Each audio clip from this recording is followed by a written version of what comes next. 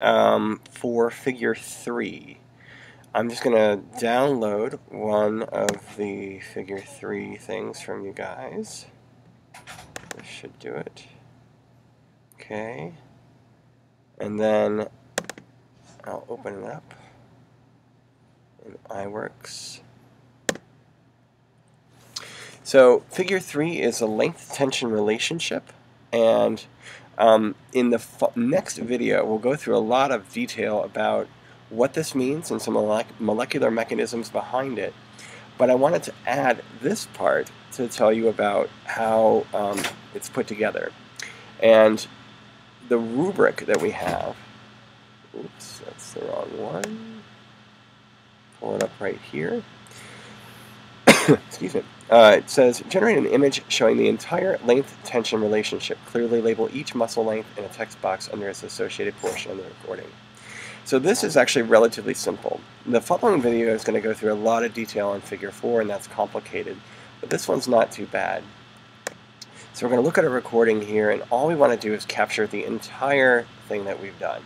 So it's to give the reader of your report an idea of what you've actually done and the data set that you're working with.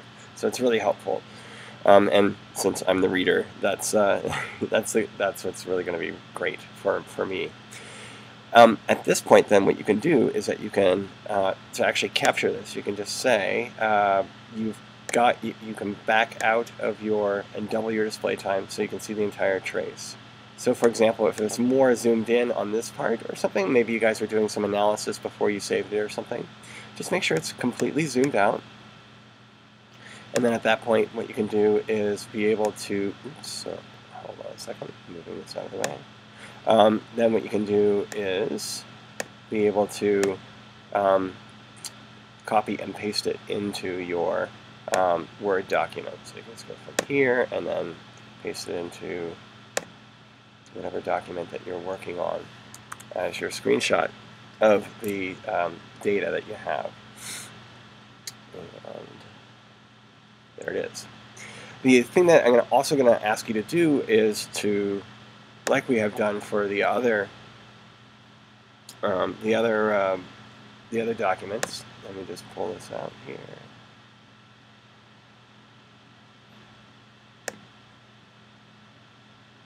That's the wrong one, sorry. Keep doing that. Is to clearly label the muscle length in the text box underneath its associated portion of recording. So what does that mean? What that means is, by muscle length, what they're referring to is that they're asking you to tell what these different tensions are on the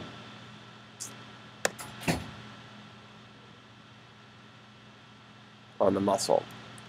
So if we look at what you have created here, what happened to make this trace is that you have slowly stretched the muscle. So at this point you had just a modest amount of passive stretch here. I think actually in this one it looks like they went down first and then up. So they started here. This was their 0 point. So L is equal to 0. And then they loosened it by 1 turn. So that's L minus 1.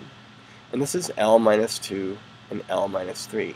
Each L is equal to 1 millimeter. So what you can do is just add in a text box that basically says 1 millimeter. So we can go under Insert, Text Box, and then just add 0 point for 0.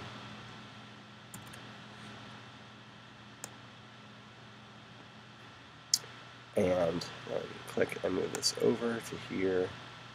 And what you're doing is you're basically trying to make it so it's really clear that you have that labeled. Well, now this sometimes happens when you're working with Word documents, where you get this thing to cover up, and it's really irritating and annoying. And so what I want to just show you guys is that what you can do is click on Format, and then what that'll do is while you have your text box highlighted and you click on Format, this will allow you to do things like be able to reveal things that's underneath it. And so what we're going to ask is basically that this text box is going to be in front of the text. And now we can actually see the text box. So hopefully that'll be a bit of a time saver as you're playing with this stuff. And then you can click, I'm using arrow keys to move this around, and then you can change the font size so that it fits in there nicely. So I'm going to take it down to maybe 10 or so. I can also fill in that text box so it's white. That makes it a little bit cleaner, and I can actually see the 0 millimeters a little bit more easily. And maybe I'll take that font size down even a little bit more. So this gives you an idea of what each of these different things are.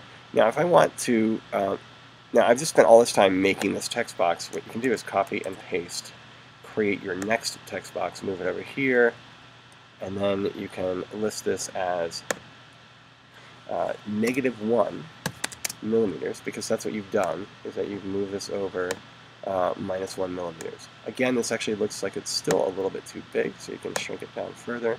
And if you find that it's the text needs to be smaller than 8 points, then you can actually just type it in and ask for it to be something like, I don't know, 5 points if you really want to get tiny. That's a little too small, but you get the idea.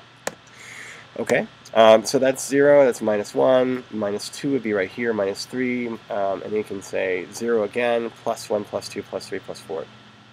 You can place these down here, or if you find them more convenient, maybe you can place it up here. And just as long as it's really clear what each of these bumps is referring to in terms of the length that you've added here. The purpose is not to drive you crazy with details, but to have you practice annotating data very carefully so that somebody who's approaching this, so let's say you pass this report on to a buddy, they would be actually able to look at it and understand what happened. And so the same thing applies for when you're generating a figure legend down below here. You would want your friend who hasn't taken the 291 lab to be able to read your lab report and be able to understand what is going on. So let's say they're taking 290 and they're in that, and then they want to be able to look at this and be like, oh, okay, I see that you actually loosened this up or you tightened this up. So you need to provide enough context and background for that to happen. So that's just a little bit of that figure 3 that we have there. So what I'm